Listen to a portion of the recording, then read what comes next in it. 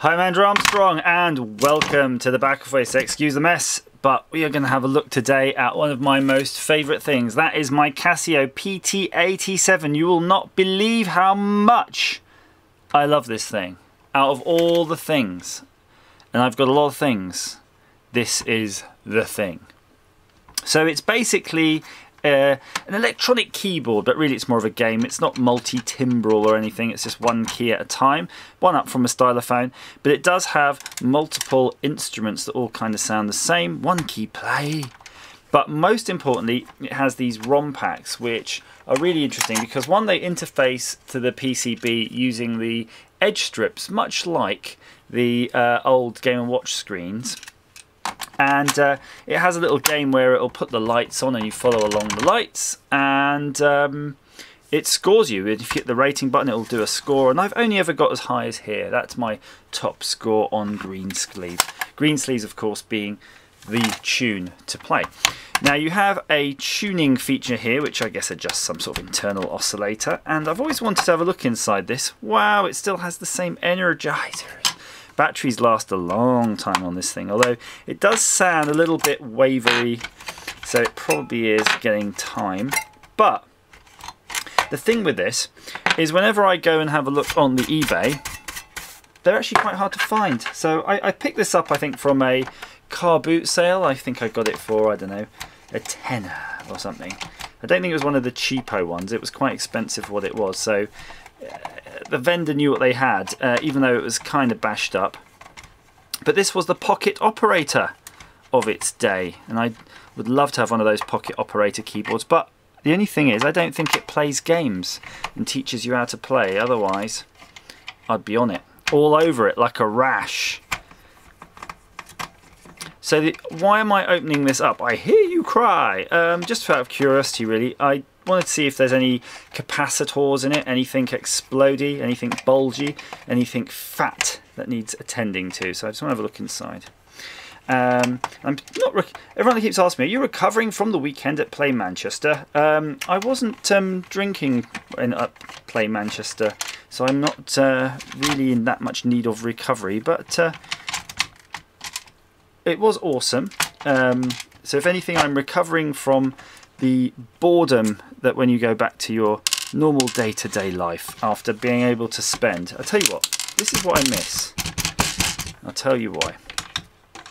If you do something you love as a job, every day is just a brilliant day. A day goes quickly, it flies by, and it's a wonderful experience. And then if your job is a job that you don't like, or it's just, you know, very jobbish, it's slow, boring, and you're just doing anything in your power to stop you from topping yourself, because it's just, I want the day to end so badly.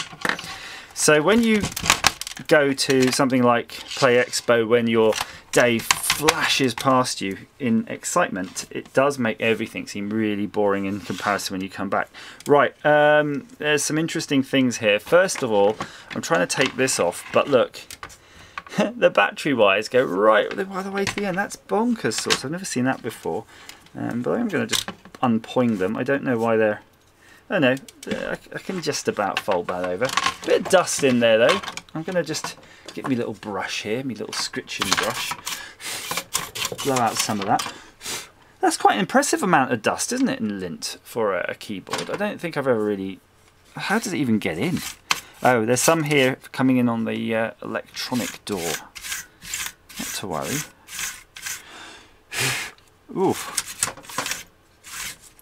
Now, a bit of plastic just sort of released itself then when I did that, so I might have snapped something inadvertently, so I'm going to be a little bit more careful. So this is a very interesting construction. We've got traditional components here, just all through hole. In fact, I don't see any ICs so far. This must be the LED strip here, by the way. I'm pretty confident that is. We'll have a check out that in a moment. And then these are your keys. And they're pushing on this thing here. Very interesting, really. I mean, there is some chip here. We might be able to identify that one. L4414 something. It would be more of an amplifier or something like that. So I think there's going to be some ICs on the back of that. So let's be ginger. You be ginger. and I'll be Fred. Small screw. Another small screw. So yeah, so it's all a bit meh right now, and what with the weather being miserable, I don't know if you ever get that, but the weather, it just has not picked up this year. It's like this year has not started, and I've not been running. Well, I have actually. I ran 8 miles on Monday, but I need to just get my crap together and get running.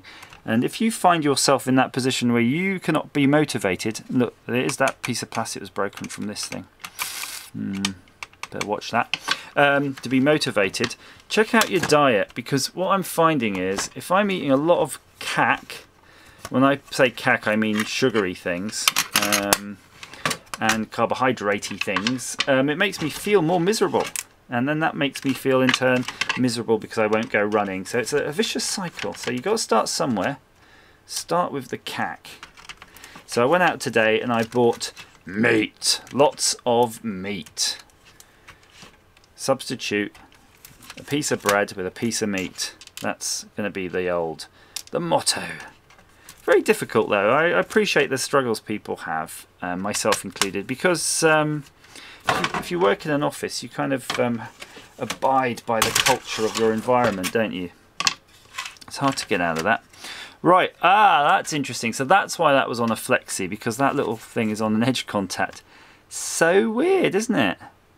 So it was originally part of this PCB, but they've had to what? Wait, what? Why have they done that? Anyway, let's not question it. The reason I suspect they have done that is because they probably use these parts in other keyboards. So we're going to peel this off, and this one, look. That's going to be those things, I'm sure. That's the LED strip right there. Look at that. My word, that's interesting, isn't it? Crikey. Think about that, right? They've got a lot of LEDs here. Not so many resistors, so I'm guessing they're only driving one LED at a time. Oh, and that is the keyboard. Wow, I've never taken apart a keyboard. This is exciting, isn't it? Let's get this last bit out.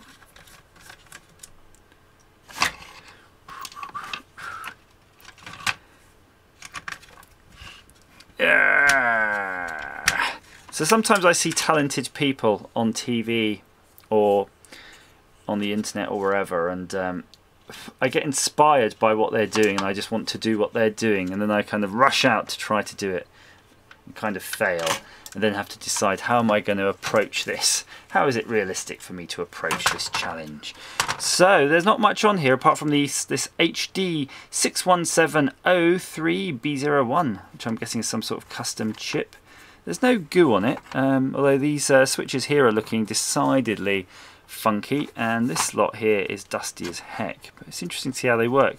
So the black keys are, it's all pushing down basically on this membrane, and you've got the black keys kind of affixed to this structure, fortunately, and the white keys are just pressing on the in-between. So I think this just needs a little bit of a dust. We can just do that.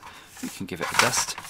So so while you watch a footballer or something that you might admire, some sort of sports person, you've got to set yourself some sort of reasonable target. I don't think it's beyond anybody these days in giving something a go. So using the football as an example, you can always just go to the park or something and have a kickabout. Start with that.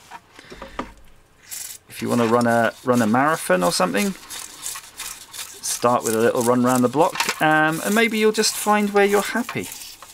You might find where you're happy. I'm quite interested to see what these buttons do, how they work too. Everything on this is pretty much push button apart from these contacts here.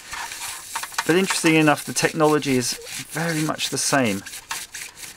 Just having a look, the carbon on here looks good. We don't have to replace any of that, which is kind of annoying because I'm still waiting to try out my Lakia Graphicoe graphite varnish.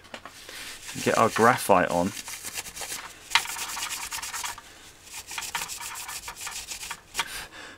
But I'm hoping a bit of a clean here was going to help with some of that weird bending sounds. You know, that kind of circuit bending wow wow we get when we play this thing.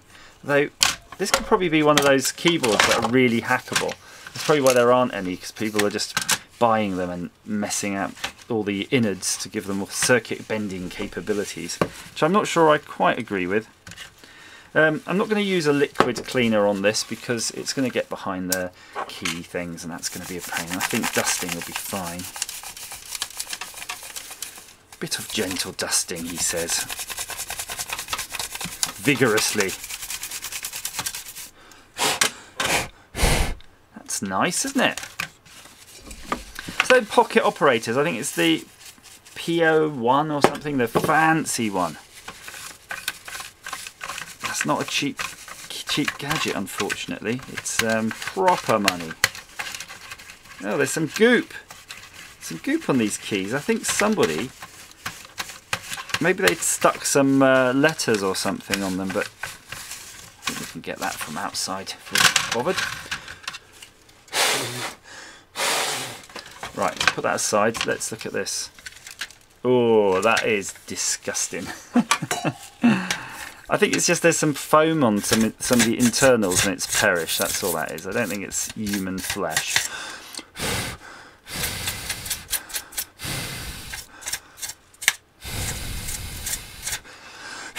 A little twist, a flick of the wrist.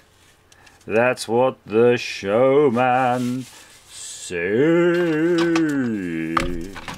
I bought a lovely bunch of coconuts. Okay, I think that's enough. Enough of just everything. Andrew, enough. Stop. Let's pop this back in. Nice. Nice. I don't think I showed you my most prized treasure though from the Play Expo yet. And that was from Scott, from Scott's Game Asylum. And it was a fantastic Sega Game Gear. And you're like, well, didn't you have a Game Gear? Yeah, I did, briefly. But the thing that makes it special to me now as an adult is that Sega never really do anything with the Master System. So the Game Gear is kind of the closest you can get, isn't it? It's the closest you can get to a sort of, you know, Game Boy type thing with a Master System. And not only that, it was revealed to me that apparently you can play Master System games in it even. So it can, it was that compatible that it could play Master System games, which is pretty amazing, really. I'm sure it had a broader palette and a slightly different screen resolution, but by Jove, did Sega pull out all the stops on that. And it's just a crying shame, really. Ah, okay. This is where you got to be careful because there are internal screws and external screws here. So remember, we undid all those big external screws. So we just got to be careful how we put these back. Now this is the tuning doofer here. So while I'm putting these in, I'm just eyeballing this board just to see, ouch, what one could do to add some interesting capabilities to this. And I think you could almost certainly bring that out. It says it's a 30K, and I've already messed with it, so that's probably going to affect things a little bit, affect the pitch. But all of these things really, I mean, you've got just standard electrolytics, everything here. I bet if you mess with any of these components, it's going to affect the oscillations. The oscillations under the hood here. So I'm wondering, oh, there's that dirty bit of foam, by the way. It's literally coming apart every time we touch it. It's just doing that. Don't know what to do with that yet. I'll have a think. Well, I tried to locate where this bloody last screw went, and I think it went here.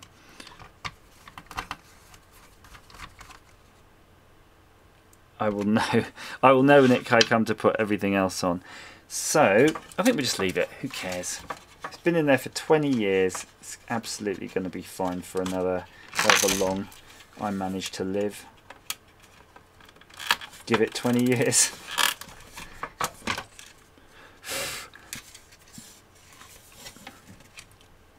Let me see how this thing was. Yep. Okay, we got it. We got this. We got this. We're on it. So the next play is in October at the Norbreck, and it's confirmed, so I hear, allegedly, that it's the last time it's going to be at the Norbreck hotel. So that's going to be pretty sad, actually, because that's where a lot of us met, at that hotel, and a lot of good memories have been there from that. So if you can, think about booking now. I'm staying in the hotel, and just to get the full ambience, a lot of people lavish a lot of hate on that hotel, so it will be interesting. It's not necessarily the finest of hotels, I'll admit, but it's got its own charms. You know, you might get a bit of blood on the wall, or someone trying to break into your room, all those sorts of things, but by Jove, it was an experience. Look at this, I'm having trouble now getting these in. It's almost like they're re-tapping themselves. Doesn't help I'm using this stupid screwdriver. Too lazy to go find my other tools. I've got the other tools though in the front office where I've been doing that Atari ST, and actually I've got to finish it. Look, my resistors came. So I got me new transistors and me resistors, so I need to do that, but there's something weird about that machine. It's like I'm afeared to work on it. I'm scared that I'm going to replace those parts and it's still not going to work, and then it's going to start to really be getting into that grey zone of me having to learn how to really figure out how to fix an Atari ST. And I was like, I don't know if I want that knowledge. I barely managed to get through the day as it is. I've already pushed out even all my working knowledge. So do I want to fill it with Atari ST right now? And there's so many gifted people who already know it. Well, I guess the answer is clearly I ought to, because it just means there's one more person who at least knows how to fix whatever that one thing was that went wrong with it, and I can make a video about it and show it to you guys. So no beating about the bush, Andrew. Stop wasting time. Go and get it. Go and get it. Get it done. Do you ever do that? Got to do that. The moment of truth. Ooh, that sounded nice.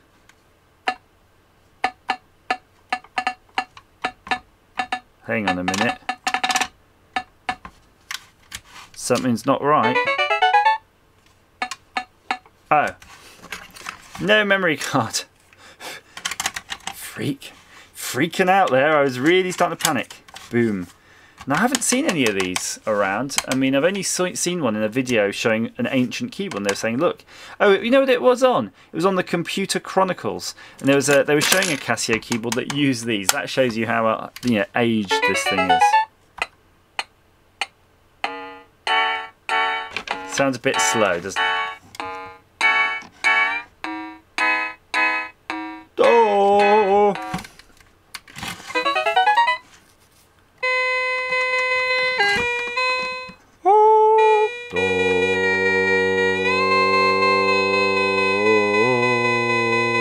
Whatever. Right, that's how you do it. Let's try one more, shall we? This is Unterlanders Heimweh.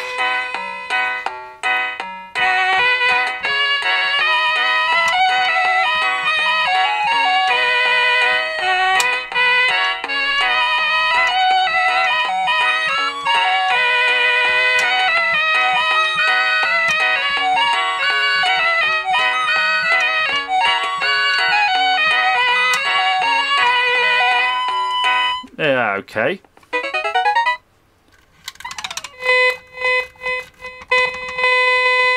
Nice. Shall I try all the instruments? Violin, celesta, organ, trumpet, harpsichord, clarinet, piano, flute.